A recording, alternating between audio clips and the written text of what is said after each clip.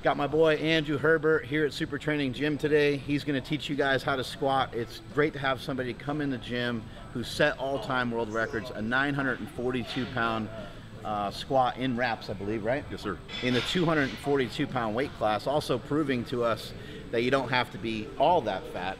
He doesn't look that fat. You don't have to be, yeah, oh, those are slabs of fat, yeah. I know, yeah. Or maybe muscle, I don't know. You don't have to be fat to be super strong, and he demonstrated the safety squat bar, doing good mornings with it. Well, I have a question about good mornings. Good morning, Mark. Yeah. I mean, that's kind of the question is like, how did they get their names? Because they're terrible. Right. And I can't think of a worse movement to do than to do that like first thing when you get out of bed. Right. Yeah. Or is it a joke? Is it like a bad, like maybe it should be called bad week or bad month, because once you do them, you're effed up for a week. Yeah, terrible evening. Yeah, some terrible. We're going to change the name, so that's going to be the name now. You heard it here first. Hey, let us know what you think of the video. Strength is never a weakness. Weakness is never a strength. Enjoy the footage. Check you later.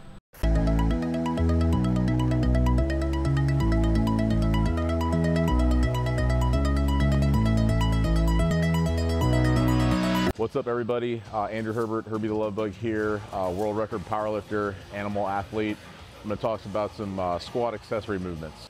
One of the movements I really like as a squat accessory, but it also is good for the deadlift, is safety bar good mornings. You know, the good morning can be done with a barbell, anything that's on your back, and it's a hip hinge movement where the weight is on your back and you're hip hinging, slight knee bend, and really all the tension's going into your hamstrings, your glutes, and your spinal erectors, and then you're coming back up. I don't know why they call it a good morning, and you can do it any time of the day, not just in the morning. But so the nice thing about the safety squat bar, though, is that one, you can go hands-free, and two, it pushes the weight forward, basically more up under your traps, which basically the higher up the weight is, the more, if you think of a lever, it's pushing more on, putting more stress on your lower back, and so it's harder. So you can do more with less weight, essentially. And also, if people have elbow or shoulder issues, this bar is great for that, for all kinds of movements, not just good mornings. But so you set up, and obviously right now it's empty, but see, I can even just go hands free. That's one of the great things about this. And if you need to balance, you can hold on to things. And so basically, when I set up for the good morning, I'll put my stance kind of like my squat stance, maybe a little bit more narrow. And you can tailor that too, because a lot of people use this for their deadlift, where you'll want to maybe emulate your deadlift stance, or if they have a wide squat stance and they want to do it for that, they can use that stance. So it's pretty versatile. I'll go like this, similar to my squat stance.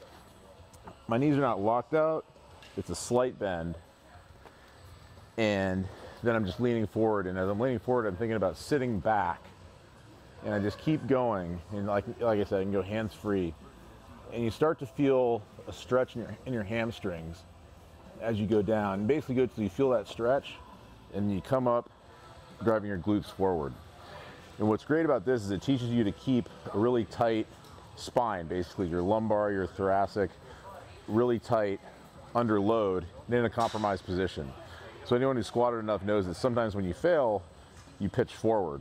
And so while the amount of weight you use on this is not going to be as heavy as a maximal squat, you're still strengthening all those muscles along your spine to help you out when you do, say, get compromised a little bit, And so again, I get set, brace, and I always focus on keeping a neutral spine. In other words, I'm not hyperextending or hyperflexing, just keeping it in a straight line, butt back, butt back.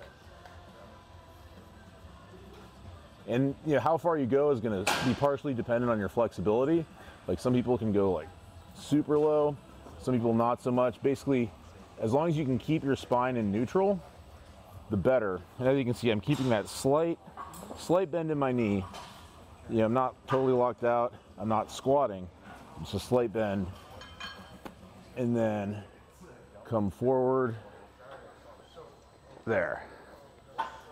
And just down there. I like to do this for more reps as opposed to weight. I'm talking about like the 6 to 8 rep range. Instead of going like heavy, not like triples or anything like that. I just feel it's better that way. One thing about good mornings, for me, is I feel them in my hamstrings like the next day or 2 days later as far as soreness more than anything else, more than hamstring curls, more than RDLs even. And that's one of the strange things, because literally the movement is just like an RDL. It's just the weight, instead of being in your hands, is on your back. But I've always just felt it better. And it's nice too, because you're still training all the posterior chain muscles that we use in a deadlift, but you're not worrying about grip. And so it's a little less stressful overall on your system. So, you know, think about it this way. If I was deadlifting, I'd be in this exact same position. But it takes the stress off of this, and it helps you focus more on those posterior chain muscles.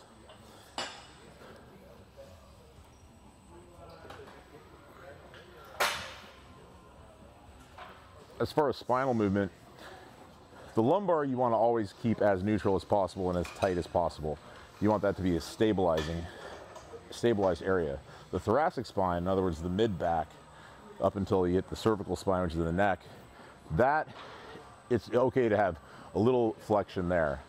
Like if anyone's watched Konstantin Konstantinov deadlift, RIP, KK, he has that, a little bit of thoracic bend. Some of the great deadlifters do flex their thoracic spine a little bit, and that's okay. So it's okay to incorporate that also in your good mornings. But the lower back, you want to just don't let that move. You know, keep that neutral. That's where you can get hurt more. So got my stance tight, and I'll kind of lock my lats in too. That's just kind of a good cue. Butt back, butt back, butt back, up. So that